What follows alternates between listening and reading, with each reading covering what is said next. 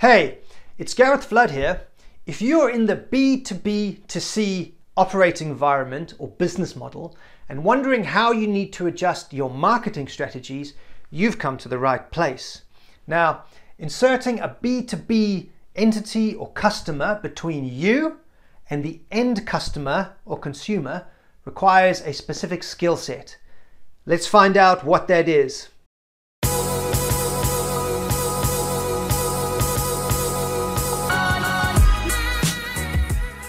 In this video, we're going to go over the B2B2C business model. Now, this model is a lot more prevalent than you might think, and it's also as simple or as complex as you want to make it. We're going to go over the two biggest things that you need to do with your marketing to hit your goals in this environment. Lastly, we're going to talk about how to do marketing planning in the B2B2C environment. Okay, let's get into it. So let's talk about the B2B2C business model. Now, if you're still a bit unclear about what is the definition of B2B and B2C, I made another two videos on that, and I'll put the links for those in the descriptions below. So I made one video about what is B2C and another video about what is B2B marketing and the differences between them. Now, B2B2C at its simplest is simply this transaction. And we're talking about the same product going through this value chain or through this line, if you like. So you sell your product to another company, which is a B2B transaction. That company sells it to the end customer who uses it, or the end consumer who consumes it, whichever definition you like. And that is a B2C transaction. So that's why it's called B2B to B2C through that line. You're inserting someone between you and somebody, the end customer or the end consumer. That's it. So keep that in mind, and then let's sketch out some of the variations with some examples to see what we are talking about more specifically. Whoa! It's okay. Just breathe. Be calm. It's not as bad as it looks. I'm going to sketch through all the variations, or most of the variations, and then I'm going to super simplify it again for you. So don't worry. And apologies for the writing. That is actually a tactic to make you watch the video over and over to know exactly what happened when.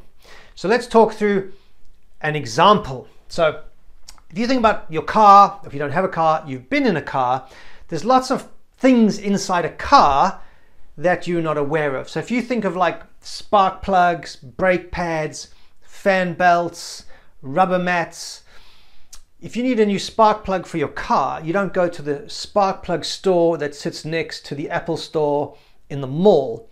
That doesn't happen. So all of those companies are in the B2B2C environment. That's you, the little green person, consuming at the end. How do they get that product into your car or into a car or the Uber that you use? So let's talk through an example. Let's use the example of car air fresheners.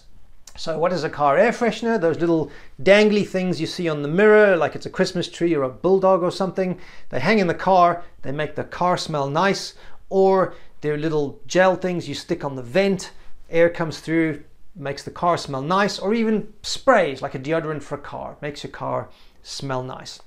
So let's invent a company. They're called Carfresh, and they sell car air fresheners, which they manufacture, and they need to get in your hands and into your car. What are their options in marketing and in the marketplace? So the first is they set up their own online store and they sell directly from their website. So this is them selling their product directly to you. You log into the store, you go to their website, you buy it, you get it delivered to your door. Now that is still a B2C direct transaction because it's the manufacturer selling direct to you, straight B2C. Next option, they could set up a physical store. So they could set up a Carfresh store, Carfresh branded. You go to the high street, Main Street, you go to the mall, there's a Carfresh store, a physical store. You go in, you buy your car air fresheners. Also a straight B2C transaction. They're selling it to you, the end customer who uses the product. Their next option, which is the one they mostly use with these types of companies, is they sell to retailers. So they sell to the shops to stock it to sell onwards. So the big examples in many countries, you have Walmart, you have Carrefour, you have big auto chains like in the US, things like Pep Boys. These are the companies that sell everything a car might need, like a car superstore, and you go there.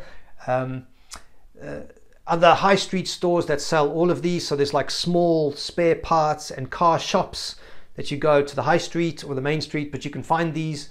They kind of agglomerate all the parts and things you need for a car. You go to them.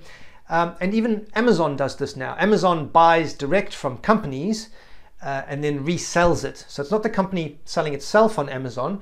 That would be up here. They set up their own online store on Amazon. Amazon buys products and then resells them themselves. So that is a B2B transaction. Let's imagine they're selling to Walmart. Walmart's interested in product quality, price, tough negotiation because there's lots of car fresheners in the market. It's a B2B transaction. They then stock it and they then sell it to you. When you go into that store, you buy it, and that is a B2C transaction. So it's their job also to sell to you. The next B2B2C one is, where else does things happen with cars? Cars get repaired, they go to car workshops, they also go to car dealerships, which is a different type of workshop. It's often branded. So you see a BMW, Audi, Volkswagen, Ford dealerships with a big sign on the outside. When you buy a car, it's normally under warranty for 2 to 3 years. You take a car back there to get serviced and they put air fresheners in there. So that Car Fresh is a B2B transaction again. They're selling directly to workshops, to groups of workshops, chains of workshops like the Ford dealerships, and individual workshops. John Smith's workshop, you can go and sell to him. They then sell to you again. So it's B2B2C. And their last option is they can employ other B2B agents as well in the chain.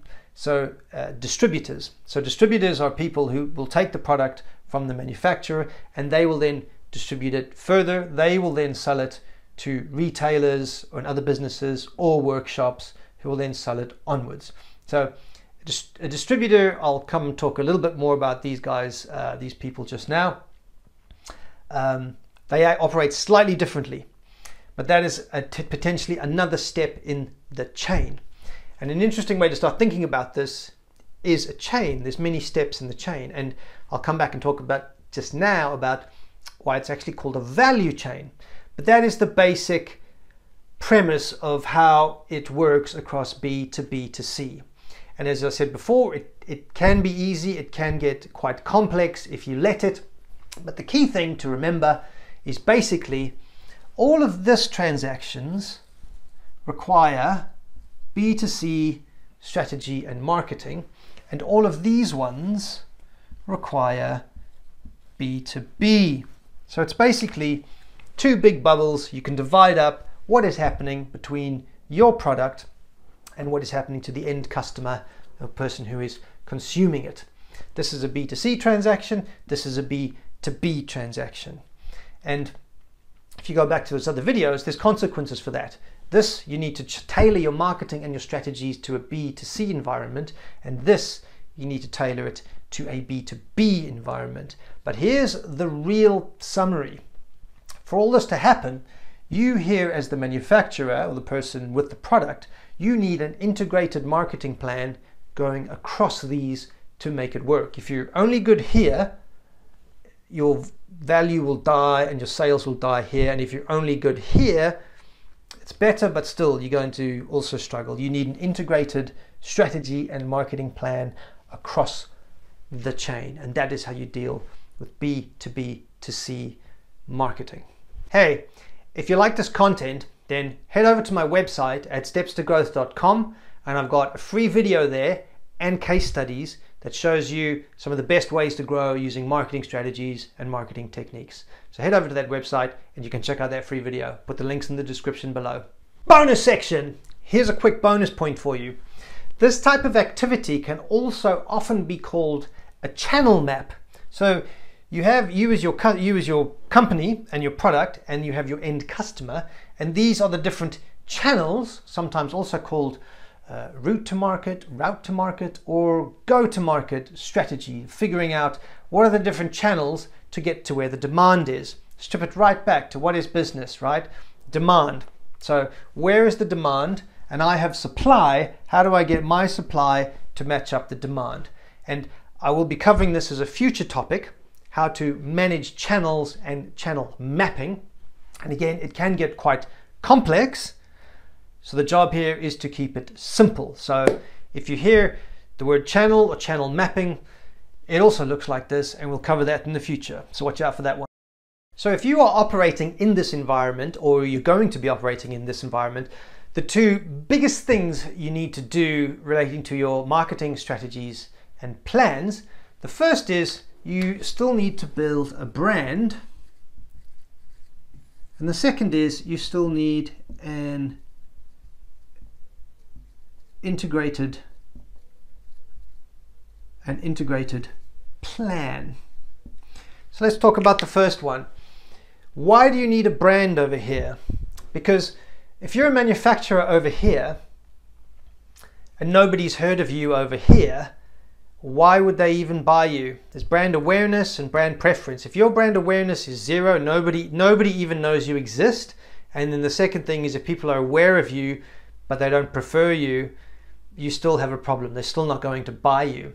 So you still need to build a brand, because again, you're generating demand. The demand is there, but you want it to come towards your product. And you can see how a lot of companies do this. This is why food companies spend so much money on advertising still, on TV, radio, the internet, still building those brands. All the cereal companies, food companies, Coca-Cola is a great example.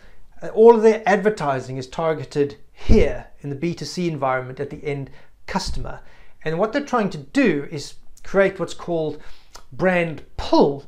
So people here are aware of your brand, they prefer that brand, and they are going in to the B2B places and asking for the product. That's the ideally what they want. So people are going into shops, they're going to restaurants, and they're asking for Coca-Cola. That's what they want.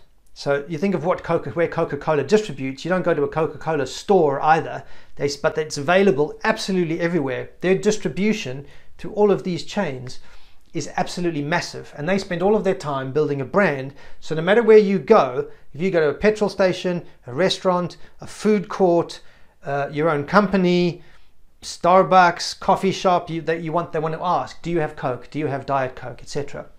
And then, because there's not many other products like that, just like there's with car fresheners, their only other job is to make you prefer Coke over Pepsi. That's the only other job. So that's the difference of brand awareness and brand preference. So a company like Carfresh, they have to build a brand. So ideally people are asking for the product from the B2B people. So when these people are deciding, I only have so much shelf space, or I'm in a car workshop, I only have so much storage space, I can only stock 1 or 2 brands. And if there's 5 brands out there, you have to be one of them, or you're not even going to get into the market.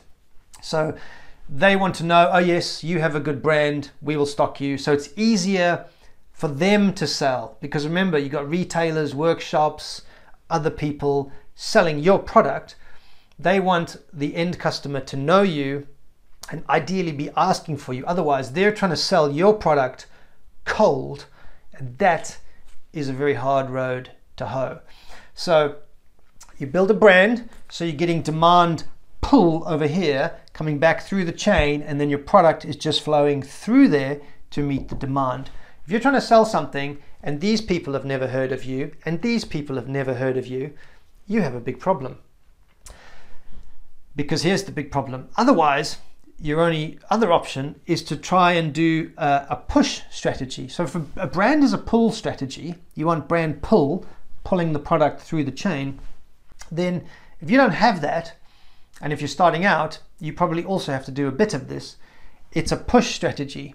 So you have to take all of your marketing, your product proposition, your value proposition, why your product is good, the price positioning. You have to go and sell it into this person, sell it into this company, sell it into this company, sell it into this company, and then enable and train them to sell it onwards. So you're trying to train them to sell it here, you're trying to train them to build the brand and sell it here, you're trying to train them to sell it here. So there's a lot of training and incentives to push. You're trying to push the product through the chain, but you've got to push it to them, they've got to push it to them. And in reality, you want a bit of, the reality, it'll be a bit of both. There's very few examples where it's purely on brand. Maybe Apple's one where the demand is so big, it just goes direct. And that's what Apple did. The demand was so good, they just went direct. They used to go through distributors and resellers and authorized shops, and they cancelled all that and just went direct B2C. But most people, most companies, it's a mix. You want a good brand that is generating pull in the marketplace for the product, but you also still have to sell into the retailers why your product is good, what differentiates you, what incentives you have, and then help them to sell the product onwards. And the second big part, so you still need a brand, point number one. Point number two is that's why you need an integrated plan. If all you're going to do is spend your money on branding, but it fails to sell in to these people, you're going to fail. But conversely, if all you do is say, well, I just have to sell to the retailers, I just have to sell to these people, job done. It won't. Your stock will stay stuck here because these people won't be asking for it because they don't know who you are and they don't prefer you. Or you haven't trained them enough to push it onwards, which is also difficult. So the two biggest things in the B2B2C environment is you do need to focus on building your brand, and you need an integrated plan for how you deal with the B2B part and also the B2C part. If you are someone who's looking to take your business to the next level via marketing-led profit growth, then I invite you to book a call with me. So this is for you if you have an existing and successful business, but you recognize your marketing is the weakest link in your chain. You're an entrepreneur or business owner, you know exactly what you're doing, but you don't have any experience in marketing, and you want to put together a great marketing strategy and plan that you know, that you own, before you can delegate it to other people, and invite you to book a call with me. We'll work through where you are now to where you want to go in the future, and every step to get there. And I have 47 plus tools and techniques, plus a great marketing planning process to get you the marketing plan you need that delivers double-digit profit growth. And I've got lots of case studies to back that up of how that is done. So if that is of interest to you, then click the link below. You'll be able to schedule a call directly with me or someone in my team, and I look forward to talking with you on the inside. Bonus point number two, if you are dealing with distributors, and in some markets you also have resellers, which are slightly different, but if you're dealing with distributors, I've got a top tip for you. Do not treat distributors like customers. Now, I'll be going deep into distributor management in future videos, but for now, if you sell to a distributor and they sell to other people to sell the product onwards, then technically, yes, that's a B2B transaction. And technically, yes, they are your customer in that they are paying you for your product. They stock it, they sell it to other people. However, distributors, their main role is to distribute the product, to get into areas of the market where you cannot either physically yourself or it's not cost effective to, or for example, in other markets, overseas countries, etc., etc. But here's the top tip. Do not treat distributors like customers. If you treat them like a customer, then you're giving them all the power about price negotiations, and you're in a race to the bottom of the price is never low enough, you never give enough marketing support, etc., etc. A distributor should be treated as a partner where your relationship is defined by the distribution contract that you have. So like I said, I'll be going deep on this in the future, but for now, do not treat a distributor like a customer, because you will enter a world of pain. So that's it. So in conclusion of B2B2C business model and operating environment, conclusions are three. First one, keep it simple, stupid. Keep it simple. It'll try to blow out in complexity, reduce it again to B2B, B2C. What are you doing with each of them? Second, yes, you need a brand. And the third, you need an integrated plan across B2B and B2C as it goes through the chain from you to the end customer who uses it or consumer who consumes it. And that's it.